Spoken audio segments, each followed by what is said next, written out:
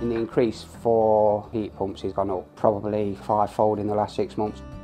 This is day 3 of the install of effectively what will be a 4-day install. So today we will be installing the heat pump outside, actually physically putting it into its location, connecting that up, refilling the system, making sure we've got no leaks or anything like that, checking all the radiators are fine, putting the glycol in the heat pump, and then essentially wiring, and hopefully by close of play today turning the system on, doing a basic setup, ready for a proper commission tomorrow really. This is the 3rd heat pump I've done on this street. They was on oil previously. My customer next door I've known for 8 or 9 years now, Paul, he's had an air source heat pump put in. So they basically went round to look at that. So really this one's just come from word of mouth. I'm just finishing off today a couple of the radiators that need to be changed, and then hopefully in about half an hour we'll be able to fill up and pressurise the central heating side, and then a couple of hours to glycol it up. Well, this system's actually been relatively straightforward as it goes. I mean, the usual challenges we get are in positioning of the heat pump. We designed the system. Some people want, oh, I want X system, I want X heat pump, and it's not always viable. We designed the system to MCS standards, so it works for the property. We're a little bit limited on space, which is where the unit towers come in. We have had to upgrade all the radiators on this system, but it's been a relatively routine and straightforward install so far.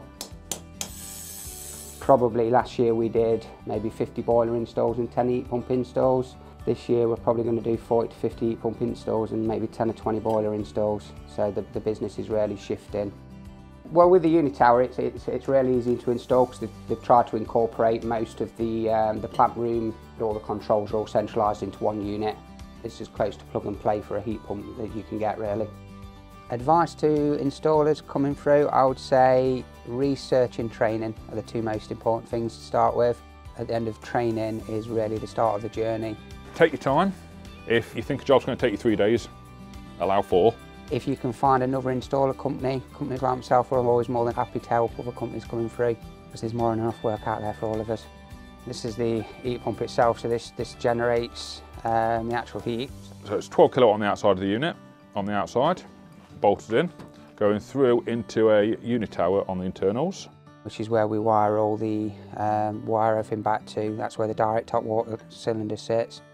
With a hydro unit to split the central heating and the glycol to 2 separate zones.